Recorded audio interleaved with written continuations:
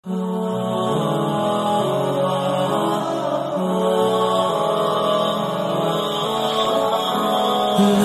إله إلا الله محمد رسول الله صلى الله وسلم وبارك على عبده ورسوله نبينا محمد وعلى آله وصحبه ومن اهتدى بهديه واستنى بسنته إلى يوم الدين. أما بعد، السلام عليكم ورحمة الله وبركاته. It gives me immense pleasure to be here in Kuwait for the second time in my life, though we are almost neighbors, but this is life. What I will be speaking about is not something new.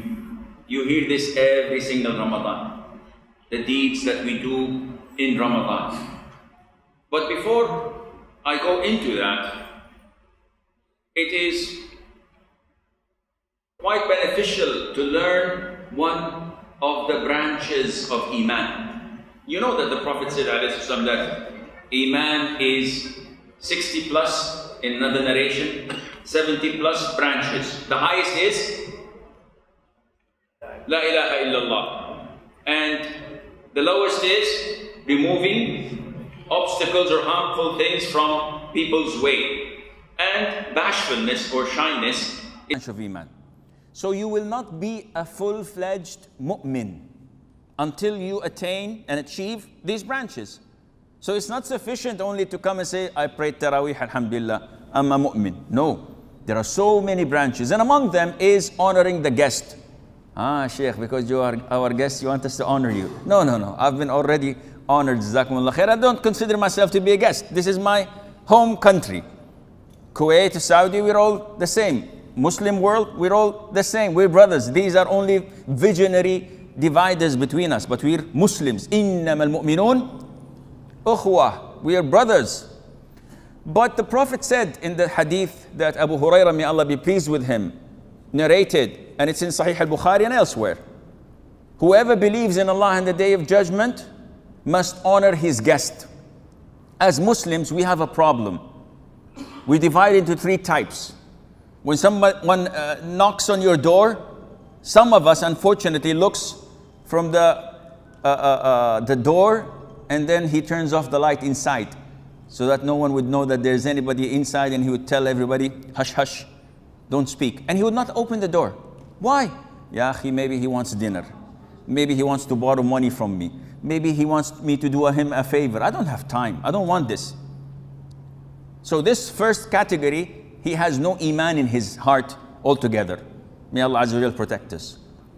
The second type is someone who opens the door and admits the guest in, and he leaves him.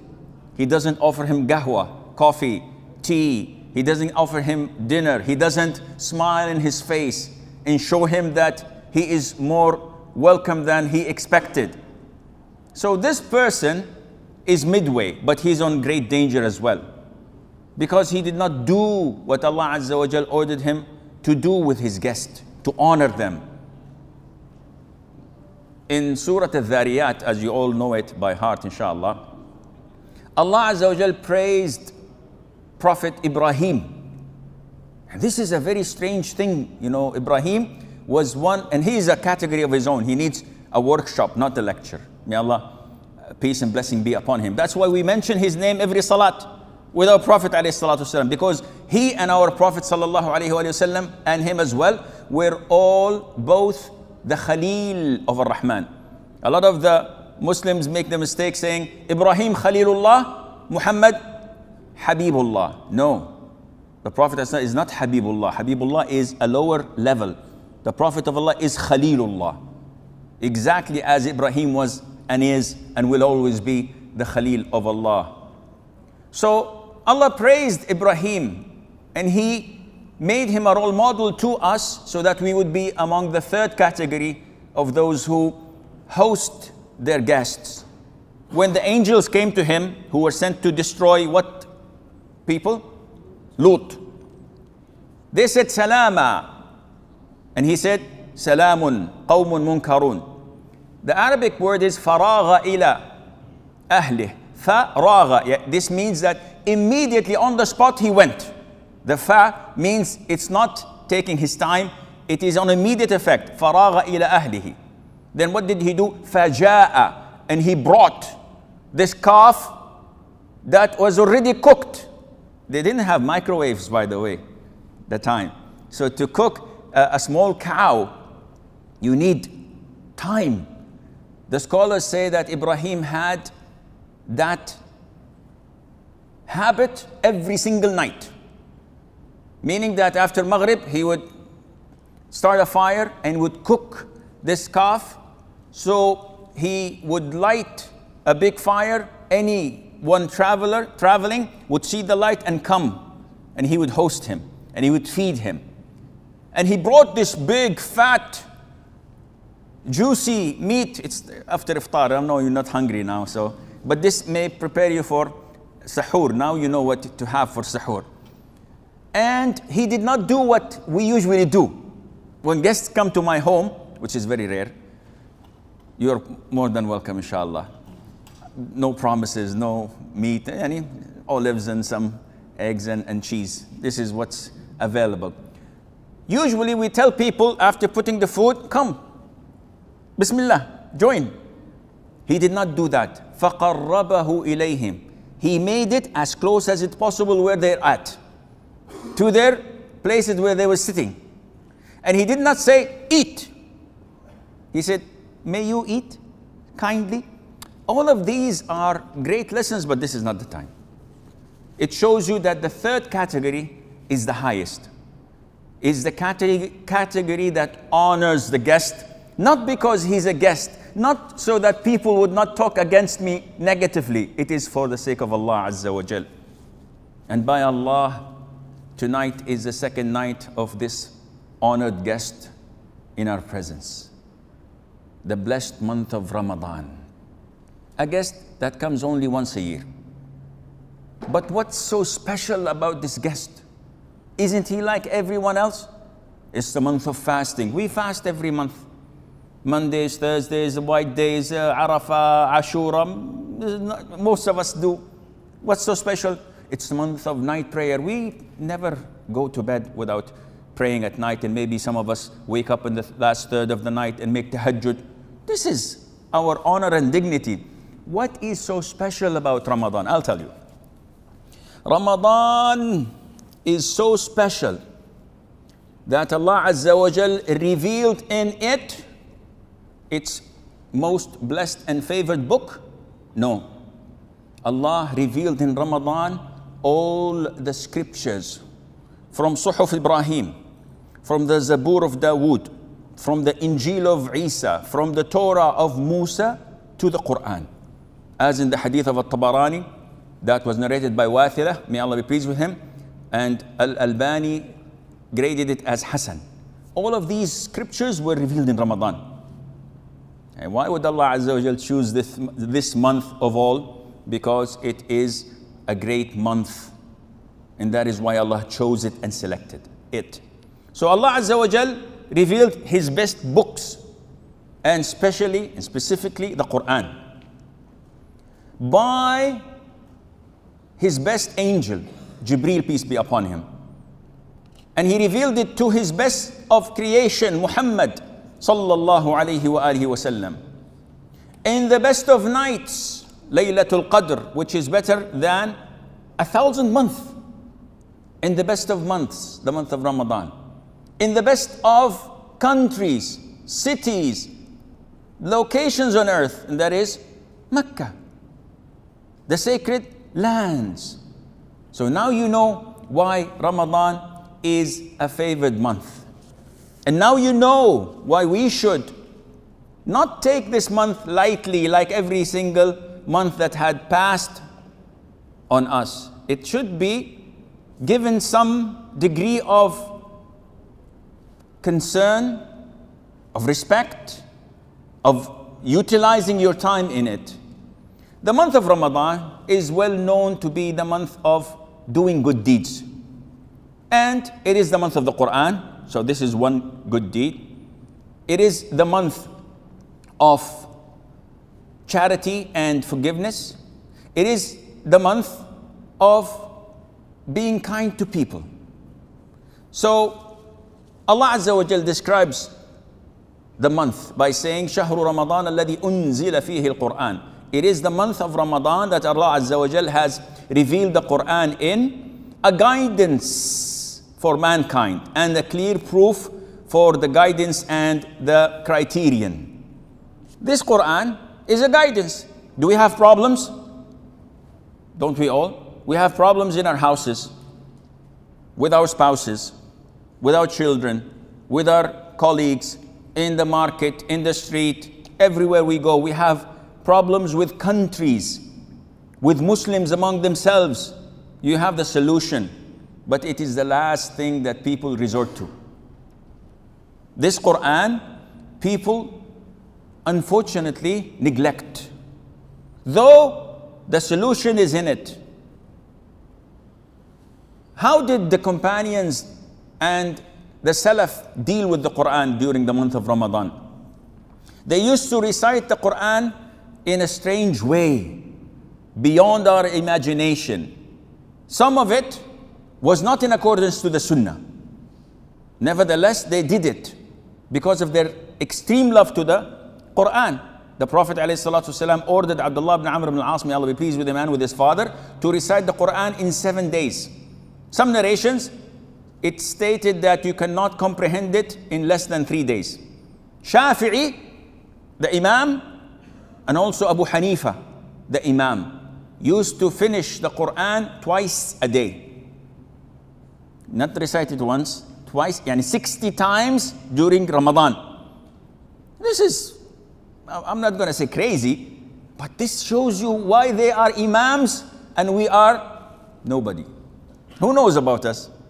If someone says, do you know Shaykh so-and-so? Never heard of him. Do you know Shafi'i? Yes. Even if you go to the jungles of Africa. Do you know Shafi'i? Yes. If you go to Siberia. Do you know Imam Abu Hanifa? Al-Imam Al-A'zam, they say. We know him. Who doesn't? Uthman ibn Affan, may Allah be pleased with him, recited the Qur'an from Isha till Fajr in witr rak'ah only. And this was on days of Mina, of Hajj, near the maqam in the Kaaba. Ya Shaykh, people are dying on Hajj. We can barely walk. And this man, the Imam, who's about 80 years of age, comes to the maqam and says, Allahu Akbar, witr. And he recites the Qur'an from cover to cover until just before Fajr. What kind of a man is he? That's, he's not a regular man. He's one of the best 4 in the whole of the Muslim Ummah. May Allah be pleased with him, and may Allah Azza wa Jal make us with him on the Day of Judgment. So the way that they dealt with the Qur'an was extraordinary. Imam Malik, Imam Qatada, all the big names you know, when Ramadan was due, they would eliminate and keep away the books of knowledge. No fiqh, no hadith, only Qur'an. And they would not do what we usually do. Assalamu alaikum, alaikum salam, mashallah. How many times have you finished the Qur'an since yesterday? I didn't. MashaAllah, tabarakallah, I finished it twice. I didn't ask you. Yeah, but I'm just telling you. Don't show off. This is between you and Allah. Imam Malik used to recite the Qur'an. Whenever someone came in, he puts his thobe on it. Why? So that nobody would know that he was reciting the Qur'an. On the contrary, when we sit in a waiting room and we're reading it from the mobile phone and someone comes, why raise your voice? So that he knows that I'm not on WhatsApp and this is Qur'an. This is something between you and Allah Azza wa Jal. Az-Zuhri, one of the great tabi'een and one of the narrators of the hadith in Bukhari, Muslim, and one of the trustworthy people, he says that when Ramadan comes, it is time for reciting the Qur'an and feeding the food. That's it. This is what Ramadan is for. Imam Al-Thawri, Sufyan, whenever Ramadan was due, he would leave everything other than the Qur'an. They would dedicate their time for the Qur'an. And this is a good question for you to ask yourself. Now it's almost like 27 hours since Ramadan was due, right? 27 hours in Ramadan. This is second night. How many juzu have you finished? No. You don't have to answer, huh? This is between you and Allah Azza wa Jal. But ya akhi, come think of it. How many messages, SMS, and كل عام وانتم بخير, Ramadan Mubarak, تقبل الله منا ومنكم, videos have you dispatched on WhatsApp? And I don't have any shares in WhatsApp yet. So don't think I'm advertising for it. But seriously, how much time do we spend on our mobile phones compared to the Quran? The Muslims have not become weak, humiliated, and stepped upon except when they left the Quran behind their backs. وَقَالَ الرَّسُولُ يَا رَبِّ إِنَّ قَوْمِ اتَّخَذُوا هَذَا الْقُرْآنَ مَهْجُورًا. The Prophet is complaining to Allah Azza wa Jal that my people have abandoned the Quran. They're not reading it, and if they are, they're not benefiting out of it. And this is why Ibn al-Qayyim and other scholars say that abandoning the Quran is levels. So there are people who do not listen to it nor believe in it, though they claim they're Muslims. And you see them in the media, opposing Allah's laws, opposing da'wah, opposing Quran circles, anywhere. And if they recite a verse of the Quran, you laugh your head off. I was speaking once with one of them in Saudi Arabia. I was going to the gym, and he used to come to the gym. A guy in his mid-50s, young guy, compared to my age. So young 50, mid-50s is okay. And he used to always debate with me about Islam. Why is this haram? Everything you Wahhabis say is haram, haram, haram. And says, Ya akhi, you guys, I don't know. Allah says in the Quran, إِنَّمَا الْأَعْمَالُ بِالنِّيَّاتِ. I said, MashaAllah, Tabarakallah, hallelujah. What Quran are you speaking about, akhi? What is this? He said, this is an ayah in the Quran. He said, what surah? He said, I don't know. I said, is it an ayah or a hadith? And then the lights turned off. I said, huh? Is it a hadith? I apologize. If you cannot differentiate between ayah and hadith, some of the expats, they come and speak to me about jihad, about overthrowing governments. And I say, akhi, do you know Quran? I said, no. Do you know Arabic? I said, no. And you want to speak about mega problems that you don't even have the basics to do? Every single salat, وَمِن شَرِّ غَاسِقٍ إِذَا وَقَبْ. These are the only two surahs you know by heart. قُلْ يَا الْكَافِرُونَ, we don't recite it because we make a mistake. Once I started at Isha, I couldn't finish until Fajr. لا أعبد ما تعبدون تعبدون وأعبد لا أعبد ما تعبدون. I don't know when to stop. I'm waiting for someone to say Subhanallah so that I can take a right turn. Nobody is behind me. وَمِن شَرِّ غَاسِقٍ إِذَا وَقَبْ. What does it mean? I don't know. But I think that we have to overthrow the government and we have to kill everybody and then blow up few malls. Subhanallah, Tabarakallah. So it shows you how people are so far away from the Quran. This is one type of abandoning the Quran. Some of them may read it and believe in it, like the most of the Muslims, but they do not apply it. So many people I know, good practicing Muslims, so to speak, mashallah, they pray in the first row of the masjid and they give charities, but they work in interest-based banks. They deal in riba. They work in the treasury department. I need 100 million dinar loan for HSBC. What's the percentage you're giving for 3 days? I'm giving this and that. Ya akhi, riba. Allah Azza wa Jal curses those who deal in riba in the Quran, and you recite it, but you're not implementing it. Allah is telling us about those who do not come to salat on time, being hypocrites. Ya akhi, I do not come to the salah on time. I pray in home. Even worse, the hypocrites come and pray in the masjid. You don't come? Yeah, there's a problem. The third type of abandoning the Quran are those who believe in it. They listen to it. They apply it, but they make a big mistake by not contemplating on it, by not thinking of what Allah wants in it. So when they recite it for ajr. They want reward. What did Allah say? What did Allah mean? Just go on. These people are good, but they need to move on a little bit closer to Allah Azza wa Jal. Among the types of abandoning the Quran is for those who do not use it as a remedy and a means of healing to their spiritual illnesses and to their physical illnesses. When your child, if you go back home and you find the fever is high, what is the first thing to do? Give 10 millimeters of tempera and maybe some this or that, and then go to the clinic and see the doctor and take medication and give a cold bath. And afterwards, maybe I may recite Fatiha, maybe not. If it doesn't work, I will recite Fatiha. Ya akhi, this is the wrong way of doing it. You should do, first of all, ruqya. Because the healing is from Allah Azza wa Jal. Do you believe in this? Why don't you start with ruqya? Why don't you start with dua of the Prophet ﷺ to your sick? So we forget that Qur'an is a means of healing for ourselves.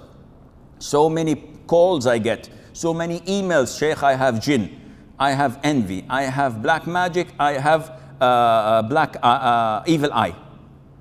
Everybody, mashallah, in the Muslim world has one. So can you make dua? Can you make, ya akhi, you make dua for yourself. The Qur'an is there, it's your healing. But people do not want to. And there are types and types of other kinds of abandoning the Qur'an. May Allah save us from doing this. So in this month, let's begin tonight, inshallah. Try to finish with contemplation, with implementation, with belief, as many times as you can of the Qur'an.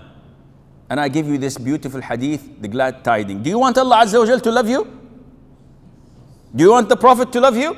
The Prophet sallallahu alayhi wa sallam said, "Man sarrahu an yuhibba Allah wa rasulahu falyaqra fil mushaf." Whoever would love to love Allah and His Messenger, he should read in the Quran, in the mushaf. What an easy recipe this is. Only for you to do is to read in the Quran with belief, not with criticizing it, with the intention of criticizing. Some of us read the Quran to criticize. Some of us pray behind the Imam. He did not do al-madd al-muttasil. Not good in tajweed. Ar-Rah was not raqiqa. He made tafkhim in not. Ya akhi, what surah did he recite? I don't know. But his tajweed was This is a problem. You are leaving the core of the problem, which is why Allah revealed the Quran. For you to contemplate, for you to listen, for you to implement. But you're not. You're looking at only the outer shape. Shahr Ramadhaan is the month of charity and being kind to people. The Prophet ﷺ was more generous than the wind. And this is a well-known fact. If we want to give examples, it will take us to Sahur. The Prophet was the generous person on earth. Never you would find anyone more generous than him. He would take his clothes off when he needed it. He would give, ya akhi, I have 3 cars. Guru, mashallah, tabarakallah. Say mashallah. I have 2 drivers and a car for my own. But this is one of the disadvantages of having 2 houses. May Allah protect all Muslims. Nobody's saying Ameen. Subhanallah, subhanallah. Anyhow, once you taste it, then you will know it. So, am I generous? The Prophet ﷺ, after the Battle of Hunayn, he had a livestock, sheep, camels, etc., that was filling a valley, not filling a small barn, a whole valley. And there was this nomad, Arabi, nomad, no one. And the man's jaw was on the ground, so shocked of this livestock. It's like talking about Fort Knox, seeing all this gold. And the Prophet looked at him and smiled and said, "Do you like this?" The guy, without even thinking, said, "Yes, this is too much." It's like seeing euros and dollars rolling in front of you. I can do this, I could do that, I can buy a plane, I can buy a few cars, I can buy a few wives, marry a few wives if you wish. Anyhow, with the money you could do whatever you want. So the Prophet, what did he say? It's yours. Prophet of Allah, please reconsider. This is a lot. Give him 2 sheep and he would kiss your hand. Give him 10, he would kiss your feet. But give him the thousands? This is the Prophet ﷺ. He doesn't fear poverty like you and I. He knows that Allah is the provider. He gives without thinking because he received without asking. Sallallahu alayhi wa alihi wa sallam. So this is the month of giving, of being generous, This is the month where you prove that you believe that Allah is the provider. Who gives you your pay check at the end of the month? My HR manager, my finance manager. No, it's Allah Azza wa Jal. Who gave you the knowledge you have in your brains? I studied a lot, Shaykh. No. Wallahu akhrajakum min butuni ummahatikum la ta'lamuna shay'an. Allah Azza wa Jal got you out of your mother's womb knowing nothing. When you came from your mother's womb, how many languages did you speak? The language of crying and wanting milk. This is all. It is now who you are, arrogant, boastful, thinking of yourself that you own the whole world. It is Allah who has given it to you. So the Prophet in Ramadan was most generous. Why? Because this coincided with reciting the Qur'an. Jibreel used to come and revise the Qur'an once every Ramadan with the Prophet ﷺ. Except in the last year, before he died, he revised it twice. So the Prophet during Ramadan would to give and give and give without any questioning. Because when you recite the Qur'an, this installs in you the belief of Allah Azza wa Jal and of the hereafter. So you give without asking. You know that Allah will give you, if not in this life, in the last day. And that is why the Prophet said, alayhi salatu wasalam, as-sawmu junnah. Fasting is a shield, is a protection. And afterwards he said, was-sadaqatu tutfi'ul khati'ah kama yutfi'ul ma'un nar. And charity, your sadaqah, extinguishes sin, similarly to water extinguishing fire. Same hadith about charity and about fasting. And Allah Azza wa Jal promised those who spend in the cause of Allah. Allah says, Ya ibn Adam anfiq. Oh, the son of Adam, spend, give in charity, and I shall spend on you. Do you believe this? Then let's see what this is going to translate to. Thirdly, in Ramadan, one of the most prominent dua we know, and we choose the last 10 nights of it to repeat, is Allahumma innaka afuun tuhibbul afwa fa'fu anni. That's it. Ummuna Aisha, Mother Aisha, may Allah be pleased with her, asked the Prophet alayhi salatu wasalam, O Prophet of Allah, if I were to attain, if I were to see the night of decree, Laylatul Qadr, what should I ask? Oh Allah, pay off my debts. Oh Allah, increase my salary. Oh Allah, make me the CEO of the biggest company in the world. Oh Allah Azza wa Jal, give me a new wife. Take the old one, I don't want her. Nothing. He said, Oh Aisha, say, Allahumma innaka afu. Oh Allah, you are afu. Tuhibbul afu. And you love pardoning. So, pardon me. Forgive me. Afu, meaning Allah is forgiving. Allah is pardoning. Subhanahu wa ta'ala. So this is when you walk the talk. This is the month when you revise all your previous mistakes. This is the month where the people come to Allah and Allah Azza wa Jal set them free from hellfire. He gives them forgiveness without account. He pardons all their sins every single night of Ramadan. And if you want to reach that level of forgiveness, you have to do something in return. You have to also forgive others, because in the famous story that I always repeat, Mastah ibn Athatha, a companion, one of the first to migrate, Mastah ibn Athatha. What is this man? I've never heard of his name before. Mastah, I don't know. Athatha? Wallah, if I hear someone's name, I would laugh. No, this is the cousin of Abu Bakr. And he was among the first to migrate to Mecca. But he and two other great companions fell in a trap of shaitan. And they slandered Mother Aisha in Hadithat al-Ifk. Now he was the cousin of Abu Bakr. Abu Bakr was a rich man. So when he came to Medina, he started paying him weekly allowance because the man was from Ahlul Suffa. He had not a single penny. Nothing. He was sleeping and eating and living in the masjid. Nothing. Imagine when you are a great companion and you have nothing. This is too much. But this was the case. I'm bothering you with the... You sure? Okay. So when he slandered his cousin's daughter, not only that, the mother of the believers, the wife of the beloved Prophet ﷺ, Abu Bakr did the normal and basic thing that anyone of us would have done. So he said, Wallahi, I'm not going to give you a single penny after today. Is this wrong? Ya akhi, I would have killed him, personally. But it's against the law, no killing, don't blow him up, don't do anything.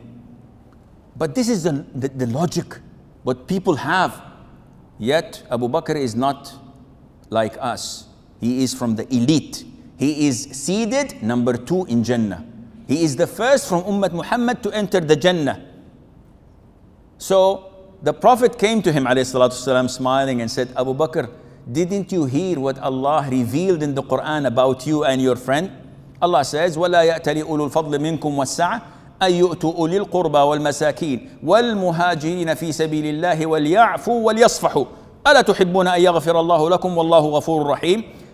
What does this translate to? Allah is saying in the Quran about Abu Bakr and his cousin, let not those among you who are blessed with graces and wealth, let them not swear to give any sort of help to their kinsmen, al-masakin, and those who left their homes for Allah's cause. Yani if you were given wealth from Allah, don't swear, I'm not going to give these categories of people. Let them pardon and forgive. Why? Allah says, do you not love that Allah should forgive you?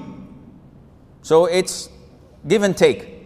Let them pardon and forgive. Abu Bakr, the man he is, wallahi, on the spot, he said, by Allah, O Prophet of Allah, I want Allah to forgive me. I make you my witness that I will keep on spending on my cousin until the day I die. Subhanallah. This is the implementation of the Quran. Not, yes, it's a beautiful ayah, I'm not going to do it. Today, before I came, my wife told me to speak to one of my friends. My friend is a close friend to me, and his wife is a close friend to my wife. His daughter got married to her cousin, and she had a girl, but subhanallah, she got a virus in her spinal cord. She's young, she's like in her mid-20s, and she got crippled, and it's eating her slowly and slowly. Now the father of the boy is the cousin of the man, and the mother of the boy is the cousin of the man. They're both cousins. The whole family are cousins. So after 1 year, he divorced her. And he got married again. Maybe it's normal, maybe it's his right, but it eats a person as a father. So he ordered his wife not to see her sister, the mother of the boy. Her sister. She says, you can call her, you can meet her anywhere else, but she doesn't come to your house and you don't go to her house. And they're all over 50s, and 50, 55, 57 years of age. So the mother calls my wife telling me to intercede. It's difficult to intercede in such scenarios. So just before I'm coming here to Taraweeh, I sent this story to him on WhatsApp. This is one of the blessings of WhatsApp. It's free. So I sent it to him and I said, my friend, wouldn't you like to be forgiven? 5 minutes, he sent me, for the sake of Allah, I forgive. And I make you my witness that she will come to my house and my wife will go to her house for the sake of Allah Azza wa Jal. 5 minutes. Ya akhi, this guy has no beard. He's not a mutawwa', he's not short thobe, but he loves Allah Azza wa Jal and the Prophet Sallallahu Alaihi Wasallam, to my knowledge. He gives generously for the sake of Allah. Never we said, Akhi, we need a fridge and 3 air conditioning and a bedroom for an impoverished family. He's the first to say, it's on me. We need this to pay off the debt of someone. It's on me. Subhanallah, the difference of implementation of what you recite from the Qur'an. Iblis, he magnifies other people's mistakes. Maybe the mistake was done out of good intention. Maybe the mistake was done without intending it. It's the handicraft of Satan to magnify it in your eyes. So whomever makes wrong to me, I will put him in my blacklist. And I will wait for the moment to get back and to be even with him. And this is not the way of the Muslims in Ramadan. It is the month of forgiveness, of pardoning. You have a wife, you have children, you have colleagues, you have neighbors, you have kinship. Some of us here may have not contacted their cousins in years.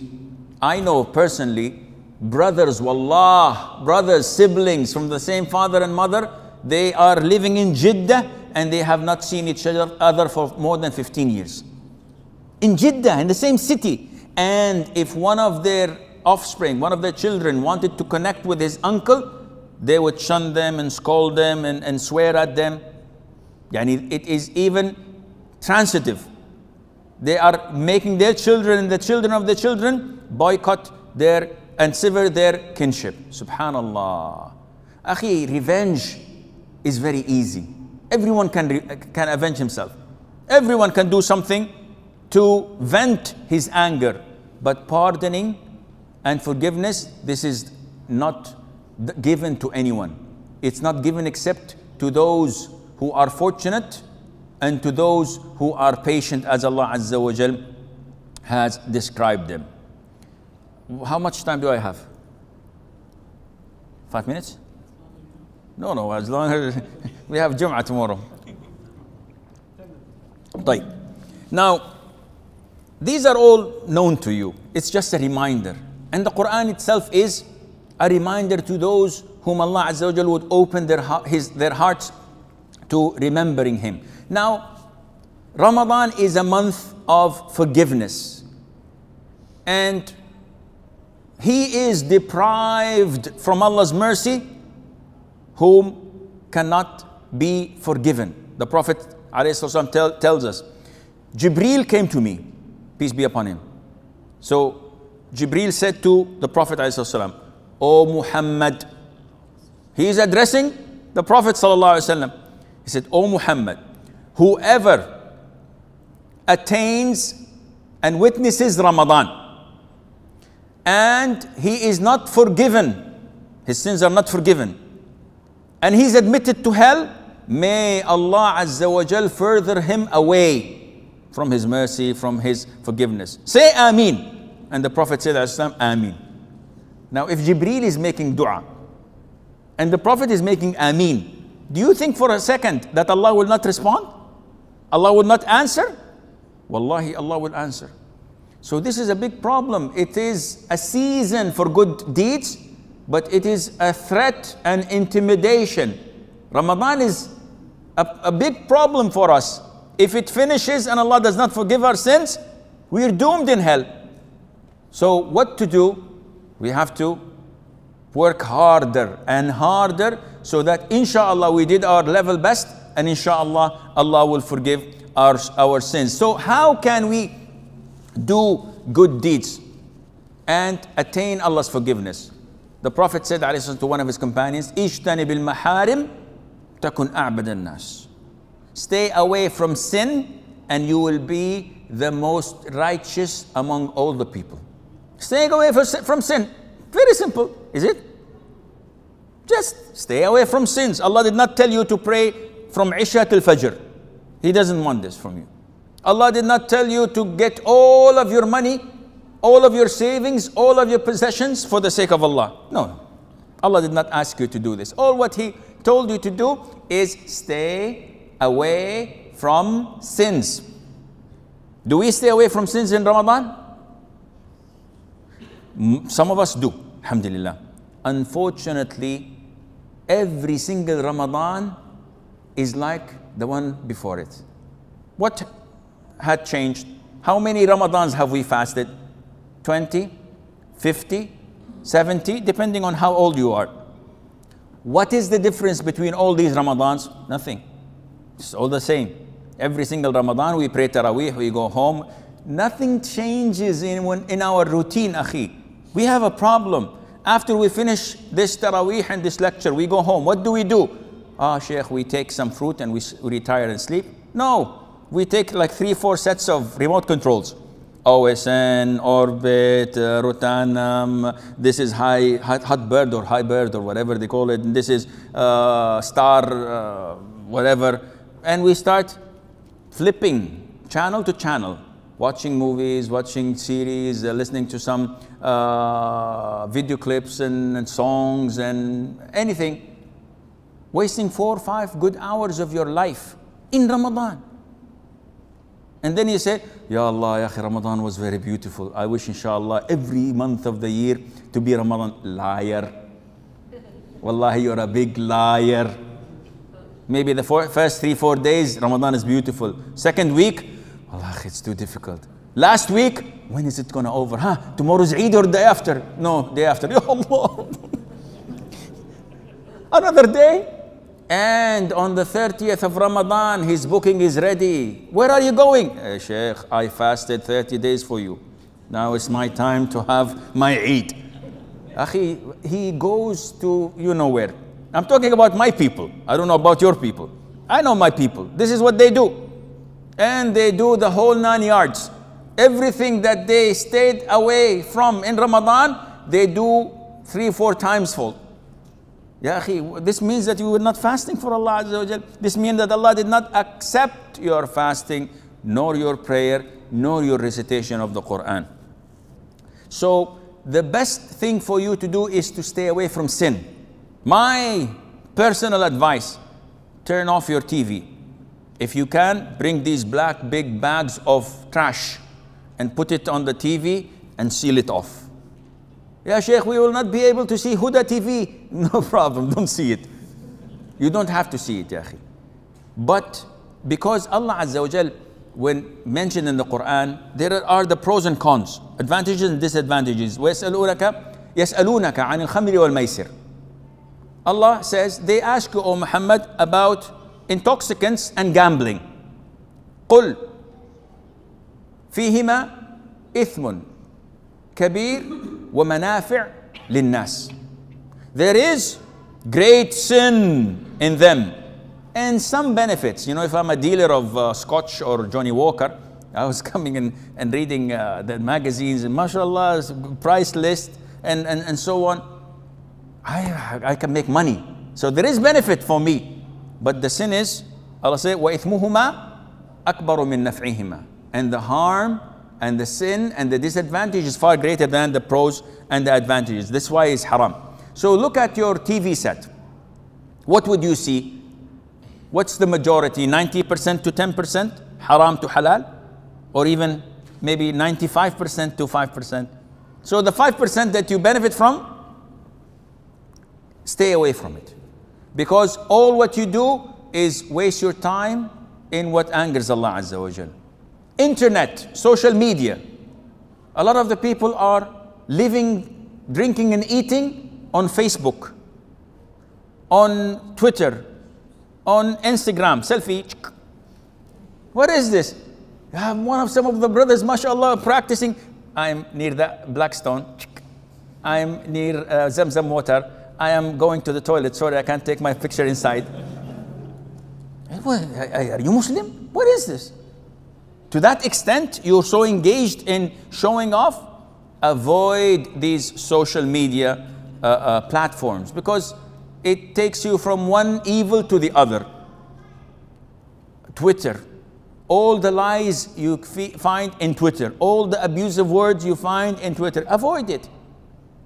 And also, avoid your mobile phones. This is not mine.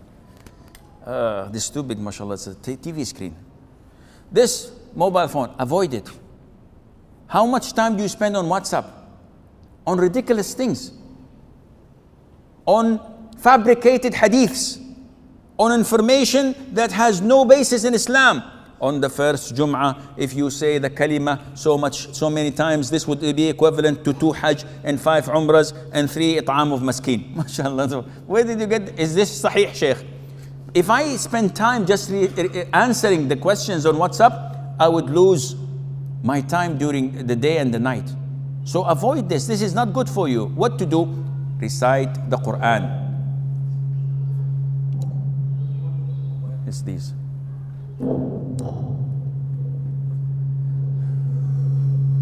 This one on the floor. No, turn it off. From the top. It's from the top. واللي تحت اي خلاص. Okay, so we begin the lecture from the beginning. I think this ولا خلاص. The people are already dying to leave. Where was I? Yes, so leave your mobiles, akhi. It's not beneficial. Spend your time on Qur'an. Yani after every fard, read 2 juz'. Takes you like 30 minutes. This is multiplied by 5. You finish the Qur'an every 3 days. Make it a habit. Before Salah and after Salah, read equivalent of 2 juz'.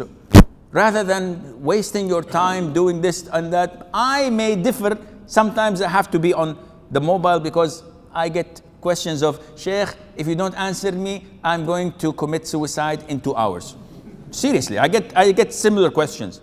I am a victim of rape. I am a victim of abuse. My father is doing this to my sister. I try my level best to avoid it and answer only questions through my website, but sometimes you have to do this. But wallahi, it consumes time. And Ramadan is all about utilizing your time. So 10 minutes, I have 9 minutes left to finish it up, inshallah.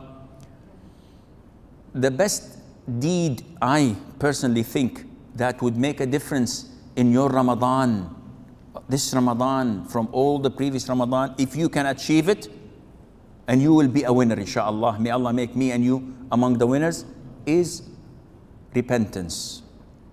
If we succeed in repenting this Ramadan, wallahi, and I swear without any expiation, wallahi, it will be the best Ramadan in your life. Just repent to Allah Azza wa Jal. And one will say, okay, I'm repenting. End of story. No. I give you the bad news. You cannot repent. You will not be able to repent unless Allah repents upon you first. You know the 3 who were left behind in the Battle of Tabuk? When was Tabuk? Long time ago, Sheikh. Correct. MashaAllah. It was on the 9th year of Hijrah. And the Prophet, it was the only battle, he told his companions, listen, I'm going to Tabuk. Every time he camouflages it. He says, I'm going, how is the weather up south? And he intends to go north. How is the tribe up west? And he wants to go east. Except Tabuk, because it was in summer, in August, and people did not have enough money, so he wanted them to prepare themselves. He told them, I'm going to Tabuk, and I'm going to fight the Byzantines, who are like 100 to 200,000 soldiers, and we are only 3,000 of us. So it's something that is mega. In this battle, the Prophet went, ﷺ, and only the hypocrites stayed behind, except 3 good companions. 2 of them attended Badr, so they were forgiven.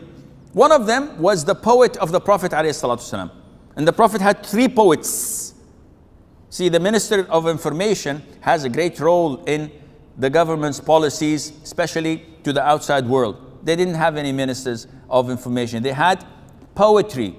Whenever they wanted this tribe to fall, they say a poem and it falls. Whenever they praise someone with saying a poem, khalas, it made his day. So the Prophet had 3 poets. He had Hassan ibn Thabit, he had Abdullah ibn Rawaha, and he had Ka'b ibn Malik, and he's the one we're talking about. Making a long story short, you know the story. And that the Prophet ﷺ told the companions not to speak to them three because they confessed. When he came back, why didn't you come? All the hypocrites came. I had a flat tire. My aunt was in hospital. I lost cash. I lost my GPS. I didn't know how to go. So the Prophet accepted their excuses because they're hypocrites. Ka'b ibn Malik and the other two came and said, "O Prophet of Allah, if we were to lie, you would have accepted our excuse, but Allah Azza wa Jal would expose us and make us hypocrite. Wallahi, we had no excuse. We were just lazy. We had no excuse." So the Prophet said, "Okay, then go until Allah Azza wa Jal sends something on you." And he ordered the companions not to speak to them a single word. Imagine yourself going to the market, going to work, going to your home, and no one speaks to you. You say, "Assalamu alaikum." They look at you and like a zombie, they walk away. Not even replying the salam. So after 50 days, Ka'b ibn Malik heard someone shouting from far away, "Oh Ka'b, this is the glad tiding of the best day in your life." And he realized that Allah Azza wa Jal had revealed ayahs in his forgiveness. So Allah says subhanahu wa ta'ala in the Qur'an, "And the three whom were left behind till from them the earth vast as it is was straightened, and their own selves were straightened to them." They felt that it is so tight themselves, and the whole vast earth was not big enough for any of them. And they perceived that there is no fleeing from Allah, and there is no refuge from Him but with Him. After 50 days, they realized this. Then Allah says, then He accepted their repentance. Allah accepted their repentance that they might repent unto Him. So when I tell you repent, you cannot repent until He repents on you. And this is intimidating. This means that if Allah calls me to do something good and I fail to do this, this means that Allah doesn't love me. This means that Allah Azza wa Jal is the one who made me lag behind. And I'm not doing enough. And this is what I always tell my brothers and sisters. Chapter 9. Revise this ayah. Verse 46. I'm not Zakir Naik, I just know this ayah, and the rest I do not know it. But this ayah is so powerful.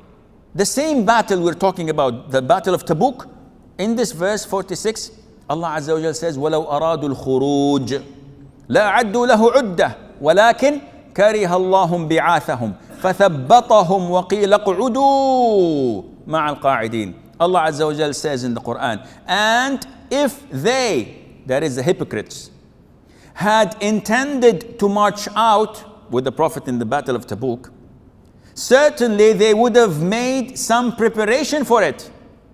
At least they would have got the camels, they put their goods on it, they did something.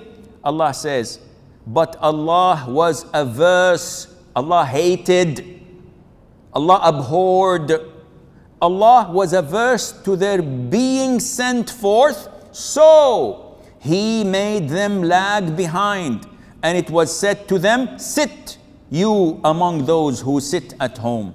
La ilaha illallah. Imagine 11 months before Ramadan, how many Fajr did I pray in the masjid? I asked this question to a brother in UK. I had a conference there, and he received me from the airport. So it's a long drive to Birmingham, about 3 hours. So I was asking the brother, jokingly, and he's a youngster, he's 25, mashallah, long big beard, and he came to receive me from the airport, and he was wearing a thobe to the middle of his legs, you know, dark thobes and turban, kufis, and I came with my jeans and t-shirts. When I came from Saudi, when I travel usually with the jeans and t-shirts. I'm thinking mid-age crisis, thinking I'm still young. Anyhow, so I was with the guy speaking, and I'm telling him, Akhi, mashallah, how many Fajr do you miss a month? And the brother looked at me and said, excuse me, Sheikh, say how many Fajr do I pray a month? I was shocked. He said, what do you mean? He said, Wallah ya Sheikh, I pray only 1 or 2 Fajrs a month. And the rest, I sleep at 1 or 2 o'clock, working in da'wah, making banners, making leaflets. Subhanallah. You lose the capital of your investment for pennies of profit. What use is it? So this is a big problem. If you lose this capital, this means that it is Allah who made you lag behind. If you're unable to recite the Qur'an, don't say, Wallahi, I don't know, I can't finish the Qur'an in Ramadan. When was the last time you finished Qur'an? He said, yeah, 3 years ago, I think. Ramadan in 2011, yeah, I think. And I finished it, alhamdulillah. And since then, I don't know. Where is the Qur'an in your house? I don't know. I have to look for it. Maybe it's in somewhere here or there. This is Allah who is not loving you, who is not supporting you. And this is why you are so far away from Sunnah. You're so away from the Qur'an. Because if you made some preparation, Allah Azza wa Jal would open all the doors for you. Surah Al-Layl. Allah Azza wa Jal says in the Qur'an, and for him who gives in charity and keeps his duty to Allah and fears him and believes in Al-Husna, we will make smooth for him the path of ease. فَأَمَّا مَنْ أَعْطَى وَاتَّقَى وَصَدَّقَ بِالْحُسْنَى what? فَسَنُيَسِّرُهُ لِلْيُسْرَى. Allah Azza wa Jal will make things to good deeds easy for you. And on the contrary, وَأَمَّا مَنْ بَخِلَ وَاسْتَغْنَى وَكَذَّبَ بِالْحُسْنَى فَسَنُيَسِّرُهُ, the same verb, we will make it easy for him. لِلْعُسْرَى, for evil deeds and for bad roads. So it is all in the hands of Allah Azza wa Jal. It's not you. If you feel that Allah has supported you, you're in good hands. This is a blessing of Allah. Protect it, observe it, and preserve it. But if you feel that you are lagging behind and you're unable to do what Allah loves, Allah Azza wa Jal did not choose you. And this should make you afraid that you are lagging behind. Compare yourself today with how you were last year and how you were 10 years ago.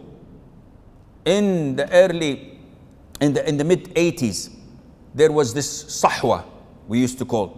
People were coming back to the deen vigorously, strongly, mashallah, reciting the Qur'an, long beards, smiling, everything is by the book, even when they play football. Pass the ball, Jazakallahu khayran. Give it to me, Barakallahu feek. Goal, Allahu Akbar, Allahu Akbar, Allahu Akbar.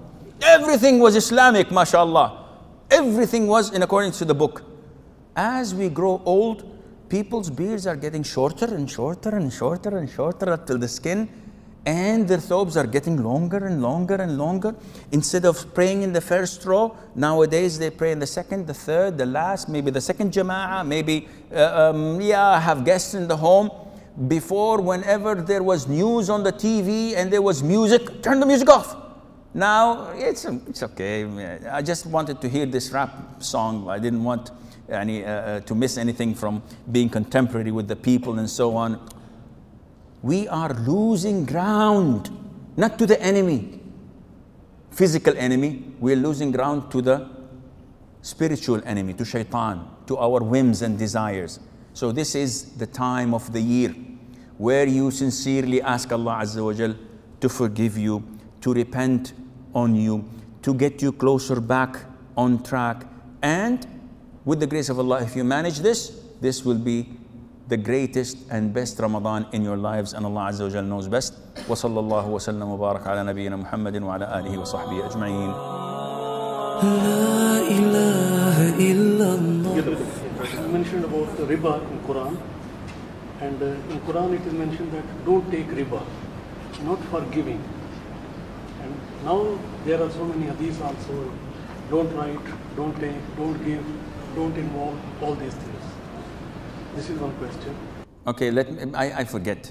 So let me take your first question and address it. The brother is saying that in the Quran it says that don't take riba. So he's saying that can we understand from this that it's okay to give riba because I'm in need. So if I borrow from someone and give him riba, this is okay. But if he gives money as a loan in riba and takes interest on it, this is haram on him. It cannot be this way. It takes two to tango. Of course, over nasheed, Shaikh Afasi is doing nasheed and you tango with your spouse, it's okay. You cannot tango on yourself. So you need a giver and a taker. And the hadith of the Prophet, see, Allah Azza wa Jal did not reveal the Qur'an just like this and asking us to follow it. Allah revealed it on the best of His creation, Muhammad sallallahu alayhi wa sallam. Why? Because He explains it to us and we follow His understanding and teaching. And that is why this verse and the two other verses in the Quran that mentions riba, Allah Azza wa Jal revealed to His Messenger sallallahu alaihi wasallam to tell us that those who give riba, meaning the borrowers, and those who take riba, meaning the lenders, and those who witness the riba, meaning the witnesses, and those who register the riba, the clerks, they are all cursed by Allah Azza wa Jal and their sin is the same. So even if I'm in need for a mortgage, I am cursed like the bank who is giving me the mortgage himself. So this is question one. Question two. The second one is same related to this, how the rich countries like Kuwait, Saudi and Abu Dhabi, at government level they are taking loans, their own money, wealth, all in the banks, and they compare how much we earn, how much we give. So they compare that. This is not the problem which we are facing nowadays, that all the Islamic countries are involved in the riba. What the governments do, we fail to understand that you are not talking about companions of the Prophet ﷺ. So many times people say, Sheikh, in Saudi Arabia, they sell cigarettes. So, okay, good for you. Why is this Islamic country? Yeah, it is an Islamic country, but they're not companions. Yani they're not infallible. They are human beings. They have shortcomings like you and me. Yeah, don't go to countries. Let's go and talk to ourselves individually. Sheikh, do you have sins of your own? Definitely. Do you have sins of your own? Okay. If we as individuals have sins, what do you expect those who have power, armies, wealth and everything? Yani, mashallah, you will find them in the masjid attending probably our lecture in the back, and then after we leave they make qiyam layl until fajr. They are not companions. They have shortcomings, they have mistakes, and this is the power and the beauty of Islam. It doesn't tell us to follow individuals. Sheikh so-and-so did so-and-so, I'm going to do the same. No. It tells us to follow the Qur'an and the Sunnah. And it tells us to use our Islamic spectacles. Huh? This is the Islamic glasses. You look at the individual and you filter him through your Islamic glasses. Abdullah ibn Mas'ud, may Allah be pleased with him, he climbed once a tree and the companions fell on their back laughing. They couldn't hold themselves, laughing their heads off. And the Prophet said, what's wrong? They said, oh, Prophet of Allah, look at his legs. It's like, you know, a piece of miswak. Huh? They're so thin, it's like a cue stick. You know, if you play billiards, so thin, it's so funny. Look at it. The Prophet said, by Allah, they are heavier at the side of Allah than Mount Uhud. And who killed the tyrant in the battle of Badr? It was him who slay his head and brought it to the Prophet. This young man. So we look at things from the Islamic perspective, not through idealistic ways and saying, the government has this and that, the leaders have this and that. Yeah, they do. So what? But as Muslims, there are pros and cons, and Allah ordered us to evaluate ourselves first. Instead of sitting with my brother and, oh, this guy is, I don't like what he's doing. He doesn't come to the first. It's like Abu Rashid or Abu Saleh. You know this, Abu Rashid, Abu Saleh?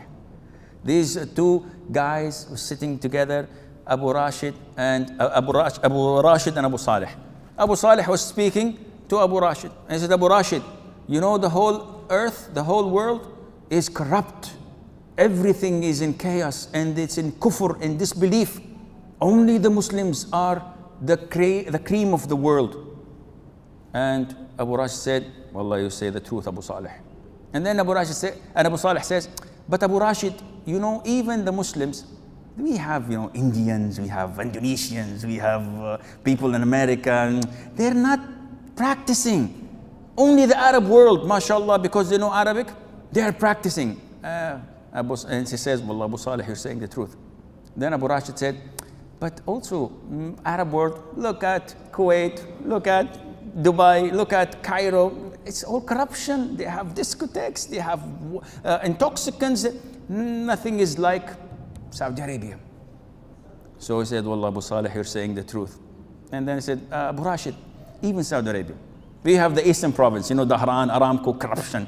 We have Jeddah, where I come from, the beach and, you know, malls, and they're westernized, nothing like the central area of Saudi Arabia. And he said, Wallah, Abu Salih, you're saying the truth. Said, but even the central area. Look at Riyadh. In Riyadh, now malls are coming, and the Mamlaka Tower and the Faisaliya and all these people, Starbucks everywhere, and Costa Cafe, and astaghfirullah, they're westernized. There's nothing like Al-Qasim, where the hardcore Islam is. Said, Wallah, Abu Salih, you're saying the truth. I said, but even if you look at Qasim, we have Unayza and we have Breda. Unayza, they have dishes on their homes. They're being civilized, and some of them even smoke and they shave. Nothing is like Breda. Breda is the real core of Islam, practicing people, scholars of Islam. He said, Abu Salih, you're right. I said, Abu Rashid, even Breda, I don't see people like they used to, you know, go to the masjid before the adhan. People are missing on Salat al-Fajr, and their children are not being in tahfidh. The only place that remains is the street where you and I live. I said, Wallah, you're saying the truth. But Abu Rashid, you've seen our neighbor so-and-so, our neighbor so-and-so, our neighbor so-and-so. They're not as their fathers and the forefathers used to practice. And I believe that in our street, only you and I are the only remaining good Muslims. And Abu Salih said, Wallahi, yes, Abu Salih, you're saying the truth. And 5 minutes later, Abu Salih looked at him and said, Abu Rashid, by the way, yesterday I saw you pray, and your prayer wasn't that good. You know, you're putting your hand below your navel, you're not raising, you're not following the sunnah. The moral of the story is, Akhi, don't look at others. The first thing you need to look at is yourself. Seriously, if we manage and succeed in avoiding our own shortcomings, the way we treat our wives, the way we treat our mother-in-law, especially from the subcontinent, with all due respect, they have a big issue with mother-in-law, daughter-in-law. So when I marry, my wife becomes a servant to my mother and my siblings. And when my daughter marries, she becomes, and we have clashes, and let's solve this injustice. Let's solve the injustice we have in our offices. How many times I lie per day. How many times I backbite with my brother. Every single one in the office. And when he leaves, I backbite him. Even if I'm on my own. We have so many shortcomings. If we manage to fix this, the whole government, inshallah, and the whole country and the whole world would become a better place to live. And Allah knows best. Yes, Akhi. Regarding reciting Qur'an, as you said in the lecture that we should recite as much as possible. So for implementing it, what about like with the tafsir and everything? But of course, like you won't be able to finish it. Okay. The brother is asking, we have a dilemma in utilizing the time. Should we recite as many verses of the Qur'an as possible per day in Ramadan?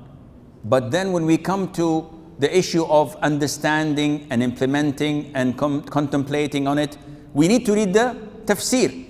And not only that, in some cases, if you're not knowledgeable in Arabic, you need to read the translation. So this would consume a lot of time on the account of reading the Arabic text. So what is best? First, this is an issue of a fork of the road. Some scholars say Allah Azza wa Jal told us And the Prophet told us ﷺ, that reciting one harf is tenfold of good deeds. I do not say alif lam mim harf, alif harf, lam harf, mim harf. So this means that reciting the Arabic, reciting only, whether you understand it or not, this multiplies your good deeds as you go on. So just do it in Arabic. Don't read translations, don't read tafsir if you want reward. Now others say no. Allah Azza wa Jal says that this is a book that we have revealed so that they would contemplate, so you would understand. So understanding is essential. So you may do that, and this is the core essence of the Qur'an, to understand and implement. And this also has a strong backing of evidence. Now, to cut a long story short, compromise. Try to recite as much as possible and contemplate as little time that allows you to, so that you can have both ways scenario, inshallah. But I would always give the priority to reciting it in Arabic. Allah knows best. Yes. About this finishing Quran, you said Usman used to finish one Quran from Isha Fajr. What was it? Kind of time was suspended or time was extended for him, though it was 24 hours, but for him Allah give barakah? Okay. No, time was not, the brother is asking Uthman, when you said that he recited the Quran in one rak'ah witr from Isha till Fajr, what was it? Was time expanded for him, or was it a barakah given in time? It was definitely barakah. This is the barakah given to them in time. Sometimes I have shuyukh, I have scholars, when I look at their timetable, I'm shocked. I don't know how they manage to do this. Like Sheikh bin Baz, for example, traveling most of the night until they set their camp at 1 a.m. or 2 a.m. in a hotel or at the side of the road, and everyone goes to sleep and he spends that time until Fajr praying night prayer. This is not, and you're talking about an 80 years plus old man who never took one day vacation of his work. So yeah, of course, he's traveling business travels. He goes to like Morocco and he goes to London and Paris. He's blind. And he never went to these places, and he never spent time on what you... I used to call him in the mid-80s, before they had pagers. Even pagers we did not have. You guys had pagers years before we did. And they had only telex and phones. And even the phones were, with the round thing. I used to call him every single day almost of the week, except Fridays, to ask him fatwas. And he had 2 numbers. So you had to redial like for half an hour until the line catches. And I used to, his secretary would receive the phone call and he says, wait a second, he's on the other line. So he would answer and I would listen. And after he answers and hangs up, by the time the secretary gives him the headset, he says, Subhanallah, Alhamdulillah, Astaghfirullah, Allah Akbar, La ilaha illallah. Naam. Wallahi, every time I call. The guy is not wasting time. He's utilizing time by dhikr between phone calls. What do we do, akhi, when we walk from here to the masjid, from their house to the masjid? We give nasheed. We sing a song. We think in everything except then, subhanallah. The Prophet ﷺ, in one sitting, he would say subhanallah, astaghfirullah wa atubu ilayh 70 times. In one narrations, 100 times. And he's not speaking, he's just doing it. How many times do we say it? A month. Then we have a big problem. What was the question? I forgot. Yes, so the barakah is in their lives. And we lost this barakah. That's why when we pray Taraweeh, we pray 11 rak'ah. Oh, inshallah, tabarakallah. Ya akhi, be ashamed. It's not 2 pages and a half. 2 pages and a half. And ya akhi, the first imam was too long, man. The second imam is, the third imam was okay. Why? The speed, ya akhi. The last rak'ah, witr, qul huwa Allah wahad. He read it in 1 rak'ah.